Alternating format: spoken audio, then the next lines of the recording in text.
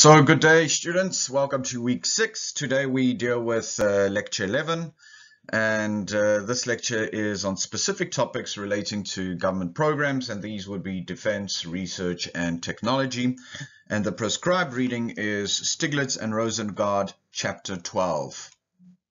Specifically, what we will be dealing with are defense expenditures, increasing the efficiency of the Defense Department. Though this is obviously a US textbook, we will try to extrapolate to the United Kingdom, or at the very least, I would argue that the principles are still applicable. And we will also be speaking about research and technology. Now, first of all, why are we speaking about defense expenditures, and how does this link to our theme? From the previous chapters? Well, we've been speaking about public expenditures, and defense is a large public expenditure. Specifically for the United States, it is the largest single item of public expenditure. So again, this is a public program, so that is why we are addressing it. Within the context of the United States, so for example, defense spending reached 14.7% of GDP. This was in 1953, and this corresponds to the last year of the Korean War.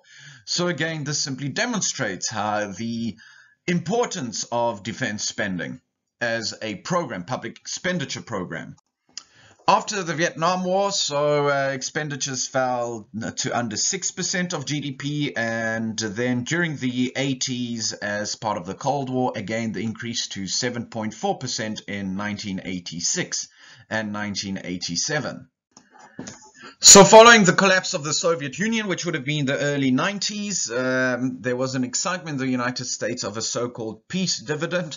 A peace dividend is the newly available funds that arise due to a decrease in the defense spending attributable to a change in the political situation, as we saw with the end of the Soviet Union, or alternatively the end of the war. So there is excitement, or there is a belief that funds will be available for other purposes because they are no longer being spent on defense due to changes in the current situation. So what happened was that defense expenditures dropped to half of the 80 share of GDP. So you are seeing that peace dividend. And by 2000, they were just 3.7% of GDP. So note the change. Quite a decrease from between the 1980s and the 2000s. So you are seeing that peace dividend there. So although the fall of the Soviet Union coincided with the end of the Cold War, it did not bring global peace. Shortly, there were other conflicts, specifically conflicts in the Balkans in the mid-2000s, and also conflicts in sub-Saharan Africa, many of which are still ongoing. There was also concerns about nuclear proliferation, and on September 2001, there was an attack on the World Trade Center in the United States. And this led to the global war on terror, culminating with an invasion of Iraq and Afghanistan around 2003. And this was a war that had no clear boundaries or clear victor for that matter. What is important about this is that we again saw a rise in defense expenditures. Specifically, by 2010, the level of expenditure was 5.6% of GDP in 2005 dollars, and this was the highest level in constant dollars since World War II. So if we take a look in terms of billions in panel A, what we see is that we have the highest peak in World War II. Occurring during World War II, we're looking at $2005, and this is in terms of billions. So this is where we have billions on this axis, and this is where we have years. And then the next highest peak occurs around or during the Iraq and Afghanistan conflict. So this is around 2003. Or at least starts in 2003, so somewhere at that point, and then expenditure increases. Now here what we see is in panel B, we see federal defense expenditures as a percentage of GDP.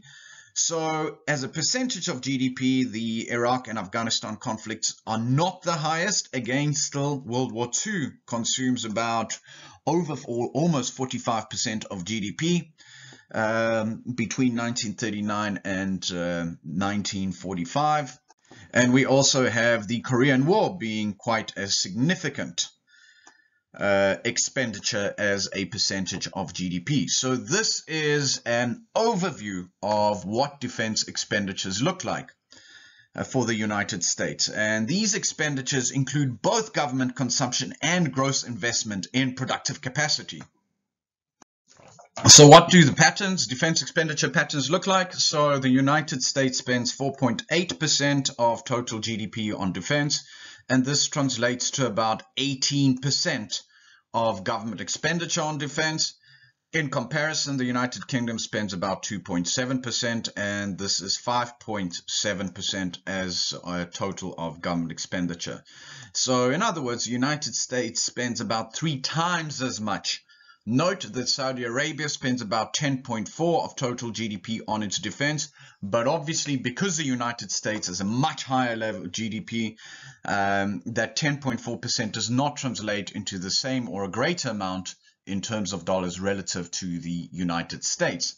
In fact, the United States spends more on defense than the next 19 countries collectively do. So now the question is, why is it that we are speaking about defense expenditures? Well, defense expenditure is a major item of the government budget, but it often receives little attention from economists. But ultimately, the principle is very much the same. Defense spending is fundamentally a question of resource allocation. So if you're not allocating resources to, let's say, social care or schooling or education or policing, you are allocating them to defenses. So again, this is a matter of public expenditure on public goods, goods that are provided to the public by government. So because we are dealing again with a question of resource allocation, the question that arises is then that of economic analysis. What we need to focus on is marginal benefits and costs, and that is what is essential to answer the question, how much should we be spending on defense and on any other government project for that matter? So the principle remains the same, and this is what I want to emphasize. So the focus of marginal analysis is how much can we get from spending the additional dollar on a given good. Within the context of defense, what we will be evaluating is whether we should spend more on defense. And what we need to know in order to do this is to determine how much extra protection we would get from an extra expenditure of, let's say, 1 billion. Of course, this is analogous to how much of a return would we get from spending the additional dollar on any other good. So please remember this analogy. The idea is the same. So let's say that each missile that we can spend money on has a 50% of killing its target, probability of killing its target. And we have a total of 100 targets that we would like to destroy. And the information that we have is that 100 missiles would achieve 50 kills. Then we have 200 missiles achieving 75 kills, and then what we have is 300 missiles achieving 87 kills. Note, what we are seeing is that the next 100 missiles returns fewer kills than the previous 100 missiles. So for example, the first 100 missiles result in 50 kills. The second 100 missiles add 25 kills. And then the next 100 missiles from 200 to 300 give us 12 kills. So there is a diminishing marginal return. So that is what we are seeing from having more missiles. So we are seeing diminishing returns. So let's say that we had 500 missiles in total. What would our total kill rate be? Well, it would be 100%, right? So this seems ideal, but this is not the question that we need to ask. The question that we need to ask is how many extra kills would we get from each additional missile? So although our total return keeps on increasing, what we see is that our marginal return decreases. So each additional missile fired, or a batch of missiles, let's say we are talking about batches of 100, has a lower return than the previous missile or the previous 100 missiles. So we see sharply diminishing returns after a while. Think about it in a slightly different context. So let's say that you are writing an essay. The first draft, you actually write the essay. The second draft, what happens is that you correct a lot of mistakes and shorten it and edit it. The third draft is that you edit less and less. Let's say you get to the 10th draft. What is it that you would be doing? You'd be maybe dropping a full stop or adding a comma or dropping a word here or there. But you wouldn't really be getting the bulk of your return anymore at the 10th draft stage. Indeed, what you would be seeing is diminishing returns in terms of the improvements in quality from subsequent edits after a certain amount of edits. So that is what we are interested in. We are interested in these diminishing returns, specifically marginal returns. And that is what we use when we want to undertake a margin analysis. So now let's talk about the US's defense strategy. And the idea is here just to demonstrate how one of these programs works and what its focus could be. Of course, this can be extended to a whole host of other types of programs, whether it be health or education related. So the idea is the same. It's to gain an understanding of how these programs work. So we begin in the 1960s and 1970s. So what were the objectives of these defense strategies? First of all, it was deterrence. The idea was to establish a strong enough force that no one would contemplate attacking. So this was the central strategy of the US and the Soviet Union after World War II, and that is why that period of time was called the Cold War, because of the deterrence. There was no actual direct conflict between the United States and the Soviet Union. And the idea is that this deterrence comes through in terms of no actual direct conflict breaking out. So following the end of the Cold War and the dismantling of much of Russia's nuclear capabilities, no country had the capacity to maintain a sustained attack against the United States. So this led to questions as to, do we still need a deterrence strategy? Because there is no competitor, there is no challenger anymore to the United States. So strategy has now shifted to a two-theater capability strategy. So the idea is that the United States should be able to fight two localized wars of moderate scale simultaneously. So, for example, we see both Iraq and Afghanistan being localized wars that are being fought or were fought simultaneously. There's also increased threats from non-conventional warfare, so for example terrorism, so non-state entities, or new weapons and those operating in cyberspace. So in other words, hack attacks, which we have seen around the United Kingdom. So this is a new form of warfare, and some people like to refer to it as a non-kinetic form of warfare. So what this means is that defense capability needs to now be enhanced in different areas because wars are now being fought differently. So also new priorities include counterterrorism. So there are skills and technology that are required for the success in this arena, and these skills and technologies are very different from those that have marked military conflicts in the past.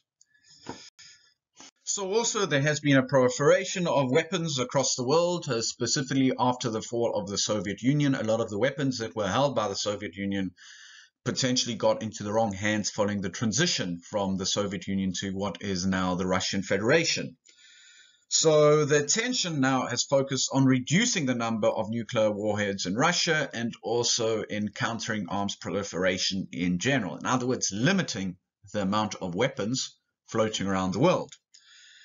As you can imagine, the arms industry is profitable, and there's many small countries that are interested in buying weapons. So there is a real danger that these weapons will feed into ethnic and political troubles that are now occurring around the world. And quite specifically, a number of these are occurring in sub-Saharan Africa. I cite instability in the Congo and also Mozambique as two examples. So what the US and 79 countries have done is they have signed a non-proliferation treaty in 1968, and the attempt here was to restrict access to nuclear weapons and methods of delivering them. So this is where this idea of non-proliferation begins, and its initial focus was on nuclear weapons. I mean, obviously these are the big weapons as opposed to small arms. And what these non-proliferation laws do is they impose sanctions against individuals, private entities, and governments that engage in proliferation activities. In other words, that purchase arms and potentially use these or sell them to other states. And one of the most recent non-proliferation laws was signed in 2006, and this is called the Iran, North Korea, and Syria Non-Proliferation Act of 2006. And what this does is it restricts sales and the provision of arms to these countries. So then what we have is the issue of chemical and biological weapons and terrorism. So whereas nuclear non-proliferation sanctions were the approach that started in the 1960s and was applied from that point onwards, what has now happened is that there is also now a focus on the non-proliferation of chemical and biological weapons, which are now referred to commonly as weapons of mass destruction. Furthermore, the 1991 Gulf War focused more attention on the threat of states using chemical and biological weapons. This did happen in the north of Iraq. And also there has been now a focus on establishing enforceable international agreements and cooperation to combat biological and chemical weapons and terrorism. And also there has been research that has been aimed to build the capacity to develop antidotes quickly in response to biological and chemical weapons. So given the magnitude of the dangers that exist and specifically the threats that exist to the United States, there is still a concern that the US is spending too little on such research relating to the development of antidotes specifically. So as you can see, what comes through is this discussion of where and how much should we be spending. A key issue is that any government project, any public expenditure should be spent well. And of course, this applies to defense. So no matter how much is spent publicly, it should be spent well. So applying this to defense procurement specifically. So what happened during the Cold War is a number of firms, or thousands of firms, focused on supplying research and weapons required for expanding military capability in the United States. What is important to note is that producing for the military is a lot different from producing for the civilian sector. So this is something that needs to be taken into account. So for example, usually the Department of Defense had only one supplier of a particular plane. It was simply too expensive to have two or more suppliers producing exactly the same plane. So note, what applies to the consumer sector might not apply when we talk about public expenditure. So some of the procedures required that contracts go to the lowest bidder. Of course, you want to purchase a certain amount of weaponry from the lowest bidder and not from different bidders who will supply them at different prices, some supplying at a higher price and others supplying at a lower price. So for example, government might want to purchase 1,000 tanks. So what it will do is it will issue a tender, and what will happen is that numerous firms will then bid for that tender. And the idea is that the contract will go to that bidder that offers the best equipment at the lowest price. In other words, the lowest bidder that offers to do it at the lowest price. Of course, one of the issues with any government expenditure project, and specifically military projects, is that there will be major cost overruns. In other words, costs exceed producers' original estimates. So what sometimes happens is that government recognizes, and specifically this applies in defense, in the defense industry. So what government might do is it might enter into a cost-sharing contract. So what it does is it takes over any of the cost overruns that occur. So it absorbs all or a significant fraction of the additional cost, if need be. And the reason why government might do this is because often these sort of projects involve research and development. So for example, you want to develop a new plane. Now, of course, there is always a risk with research and development that the research will not be successful. That is the nature of research. So if the risk was so high that, for example, the developing that plane would lead to the bankruptcy of a arms manufacturer, well, then no one would engage in doing this. in developing a new plane, in undertaking research and development that is required to build this plane. And that is where government can step in and say that any expenditure over and above this, we will account for this, and we will absorb a fraction of this additional cost, or the entire cost if need be. So hence there is a safety net for the manufacturer to engage in that research and development. Now, what we essentially have with cost overruns is an example of incomplete information.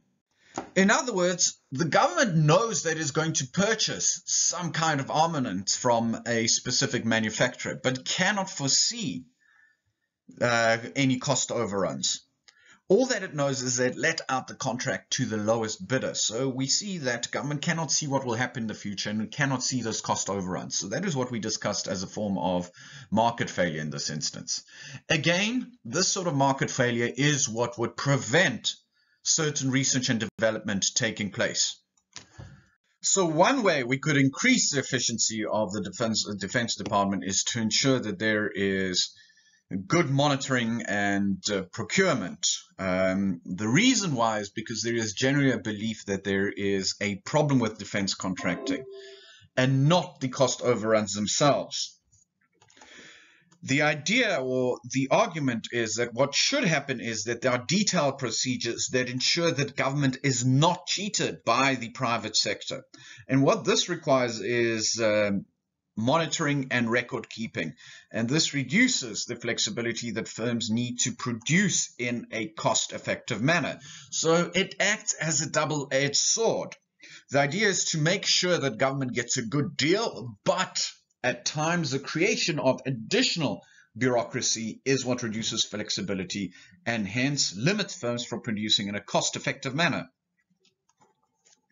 So what government often does is it buys exactly the same equipment that the private sector buys, let's say a jet engine. But because of inflexible procedures, what happens is that government lands up paying a lot more. So it is not getting its efficiency. The process is not efficient.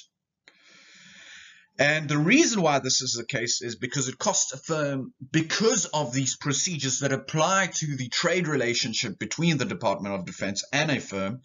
What these procedures do is they inflate costs because it costs these firms substantially more to produce a given item. So what happened in response in 1994 was that the Department of Defense reformed its procurement procedures with the intention of making them conform more closely to those that were standard in the private sector. Why? Because the private sector focuses on efficiency. It has a motive to do so, and those are profits specifically. So one aspect is the focus on dual-use technologies, and these are technologies that can be used by both civilian and military customers. The advantage in this is that for many of these items, there is already a large market. So they are not only producing for government, and government is not the only buyer. So essentially a form of a monopoly relationship or monopoly market that arises. They're also producing for the private sector. So hence what the Department of Defense does, it tries to buy technologies that already exist and are also used by non-military players. So defense also matters from a research and development perspective. So what has happened is that a lot of defense research and development projects have resulted in technology that we use today. So for example, the jet engine and supercomputers were byproducts of research and development expenditures by the defense industry. Also, other research that has been funded by government is internet and biotech, although this was not for defense purposes. If we look at defense expenditure as a total of government research and development expenditure, we see that it is quite a significant portion. So this is government research and development expenditure in the defense sector, whereas this is government non-defense research and development, this curve here. So Government expenditure on defense matters. Why? Because it is associated with a lot of expenditure on research and development, and what we see is positive externalities in the form of technology that is used outside of the defense sector also. If we look at research and development expenditure by nations, by the top 10, the United States is by far the biggest spender, spending $415 billion on research and development expenditure, and this is almost 3 times as much as the second largest spender, being China. So the United States is responsible for 33.2% of global spending. The nearest competitor, again being China, is 12%. Followed by Japan, which is also approximately 12%. So what emerges is that the United States is a massive spender. Although its expenditure on research and development as a percentage of GDP is unlikely or is not as high as that of some other countries, such as Israel, let's say, and such as Finland and such as Sweden, although we must remember that all of these countries have a smaller economy and therefore a lower GDP than that of the United States. So therefore, that 2.8% in dollar terms is far greater than the higher percentages in dollar terms for these countries that I have pointed out here. Nevertheless, although the United States is a massive spender on research and development, there has been a slowdown in productivity in general since the 1970s, and it is argued that this slowdown in productivity is attributable to an underinvestment in research and development. So a question that arises is this a market failure? Is there some reason as to why the market is no longer, the private market is no longer investing sufficient amounts in research and development? And we must think of knowledge that is produced from research development as a public good. And as a result of that, what will happen is that the private sector will underinvest in this public good because it might not be able to directly benefit. And research and development can be viewed as a public good, and there is no incentive to invest and produce these public goods. Why? Because it costs nothing for an additional individual to enjoy the benefits of these public goods, and it is difficult or impossible to exclude individuals from enjoying pure public goods. So this is why the government should provide the production of knowledge by investing in research and development, specifically by supporting research and development. So if there is an underinvestment from the private sector in research and development, essentially what we are seeing is a market failure.